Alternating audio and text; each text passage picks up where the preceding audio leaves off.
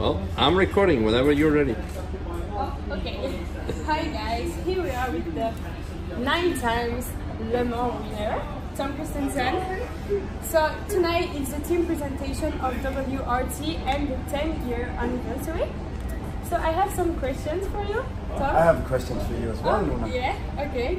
How did you get interested in motorsport? When was the first time that your passion got into it? Hello, over here please. So my brother, Luna de Wilde, is a racing driver. Yeah. He's racing this year in Formula 3 car. So he will be racing in Monaco, Abu Dhabi, Spa, 24 hours. Yeah. And so yeah, my dad is a journalist, a motorsport journalist. So I'm in this world since I'm a baby. Yeah. So yeah, that's why I love the sport. Oh, very good. And so yeah, now I'm working for WRT 26 races as a vlogger, and I will make some interviews. So I also have to look sometimes in the camera, or I can look at you. You can look in the camera too, Okay. for all the WRT fans. I am a fan myself. I love the team. It's a team which, of course, is created with a lot of passion. I know Vincent when he was a driver, obviously many years ago, and obviously seeing some of the people who he have created this team around has been very nice to follow. It's a lot of passion. It's always nice to come in the paddock or even here at the Holy Grail, the temple, at the premises of WRT. It's been a very nice day here. You raced with WRT in 2012 with Luna and Fassler? Yeah, we were racing one. It was a joint of Audi with WRT and Phoenix and Audi Sport at the Spa 24 hours. It was a wonderful experience. But it goes back. I know Vincent from when I was living in Monaco, and we were having spending quite a lot of time together when we were drivers. And the year after, you were at Le Mans, your last race in 2013, your last victory. Yeah? Yeah. I was there. It was my first time at Le Mans, so I remember it. Yeah. But yeah, now you are an Audi ambassador.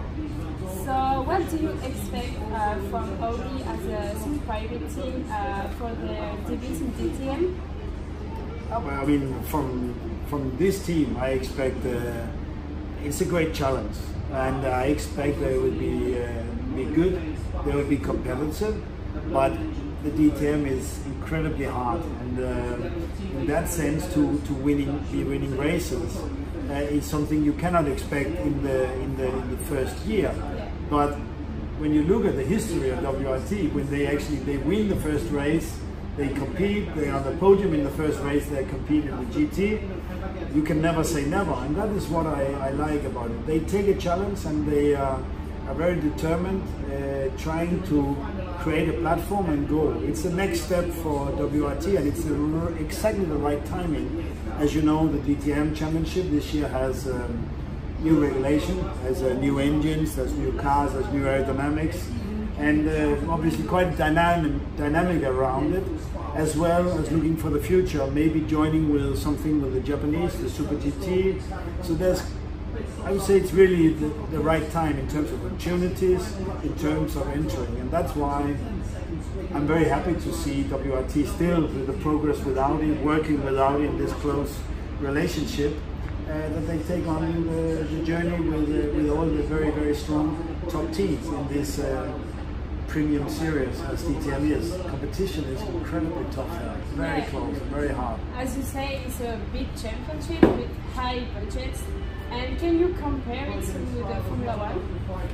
Yeah, you would say, I mean, compare it. The easiest to say DTM is Formula 1 for saloon cars.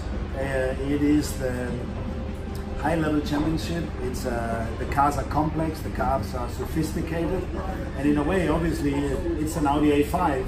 But underneath the skin, it's a full-blooded race car.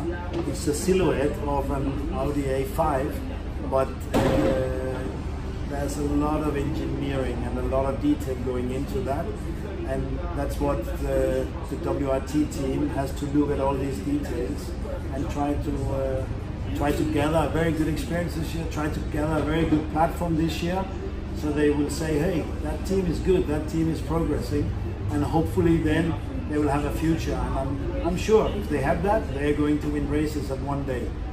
But how soon? You maybe know better than me.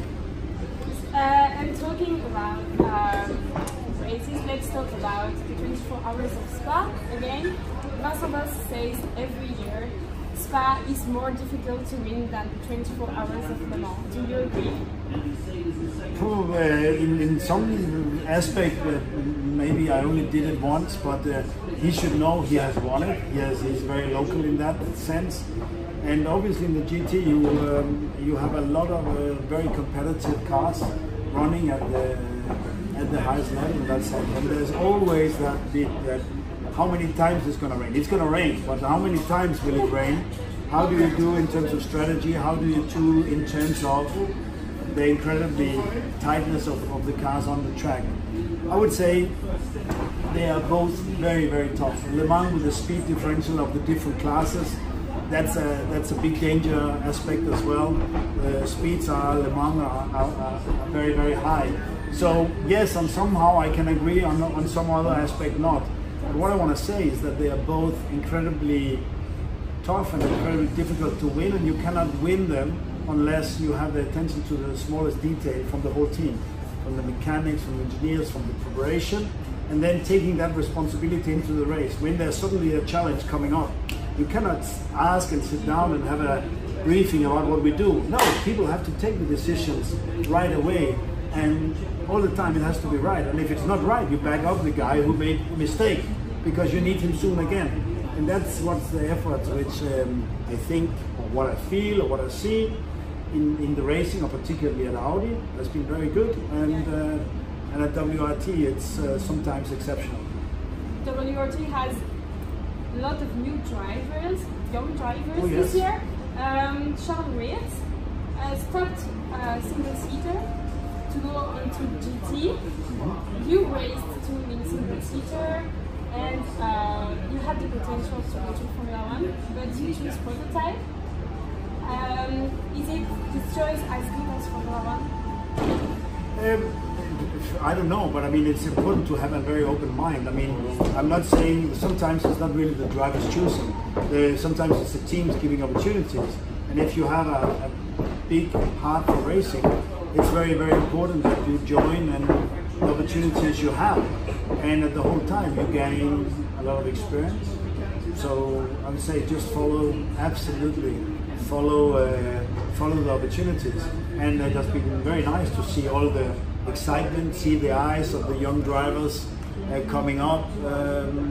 Some are smiling, some are nervous, some are they're very, very committed to do a good season, because they know if they do well, they can progress, and that's really what is nice about racing. It's the passion and the opportunities you see in basically it's about people, and it's about some high potential from some good drivers which are gathered because they would like to be part of this team, they would like to drive on this team. So they put a lot of pressure on themselves. It's positive, and that's very good. Yeah. And tonight we discovered WRT's program.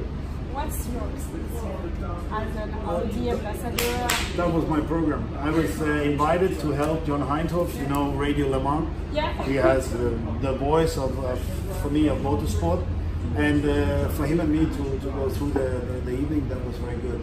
That's my program. Now I can go back and rest, and then we will see. Apart from that, I'm with Audi at many events, most of them away from the racetracks. I enjoy that very much. The heritage of Audi Sport. I've been part of this manufacture, this team for many years. I am the head of the FIA, the Drivers Commission. I'm having the job as president at present, which I enjoy. Sometimes I'm a steward at Formula One, driver steward. I'm working with Rolex, so that's perfect timing for me as well. So in that sense, doing commentating for Formula One in Scandinavia and Denmark, and for Eurosport I did 24 hours of Le Mans. So I'm also busy, but I'm not yet a proper racing blogger like you. So I look a bit up to you in that sense, and I really am happy for what you do for the sport. And I would like to say thank you for the interview. Yes, just one last question. As you have built your career in Le Mans, so can you say something in French for us? Because oui, c'est ça. I can, but I mean, I don't speak a lot of good French. But I would say my career has not really been building around Le Mans. It just happened that I also drive Le Mans. Yeah. My career has been in Formula 3, touring cars, in DTM, in Japan. It's everywhere. But it's true. Yeah.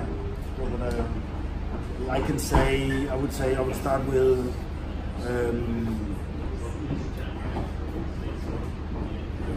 Terre Rouge, il y aura Maison Blanc, Mulsanne, Hinelier, La Raidillon, Le Rouge. Un grand merci. Thank you so much, Tom. And see you soon. Bye bye. Au revoir.